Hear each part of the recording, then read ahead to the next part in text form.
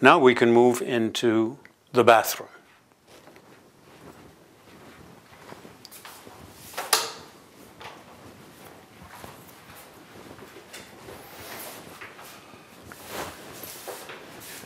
In a bathroom, you have a bathtub, and that's what this is, with a shower.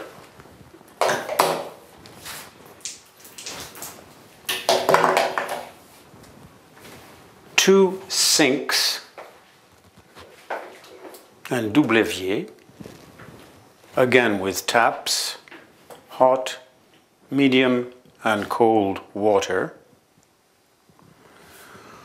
Over here you have a cupboard where we keep all of our shaving stuff and so on. This is a towel rack, and that is a bath mat.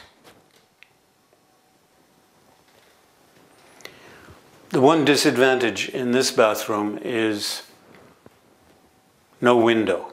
I wish we had a window here, but we don't. Maybe that's why we have such a big mirror.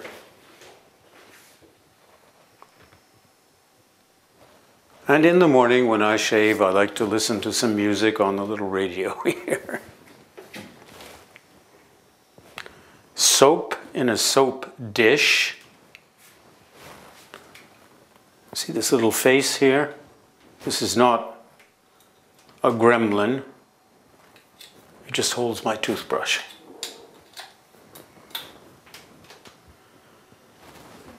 Then I can show you, I think,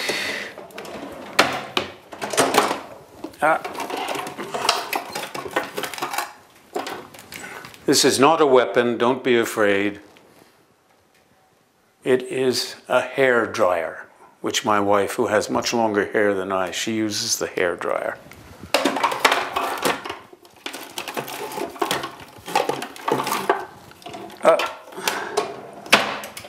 So much for the bathroom.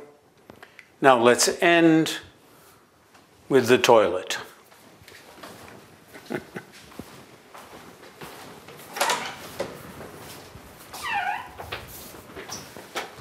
Very often in English-speaking countries, the toilet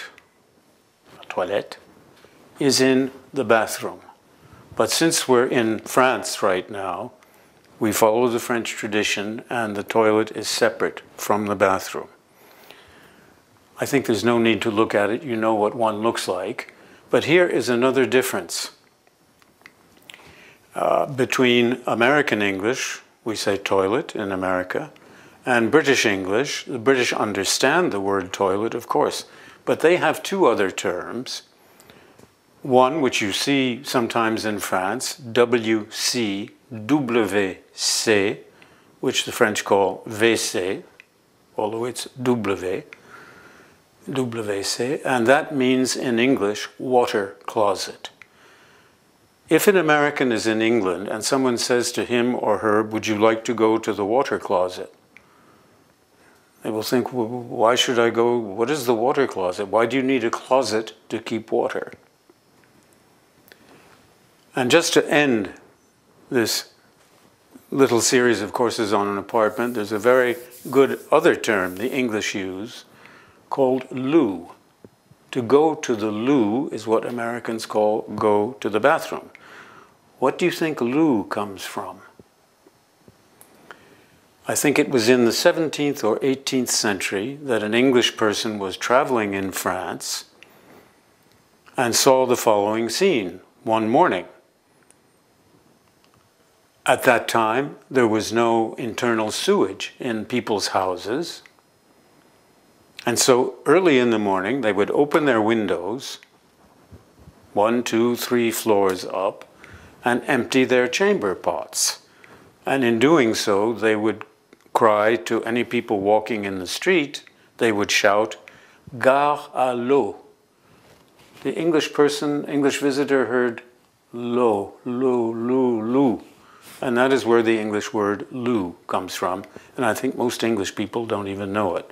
And an American, average American, if you say, do you want to go to the loo, would not understand at all what you're talking about. Thank you very much for your attention. We'll have another short series of courses soon.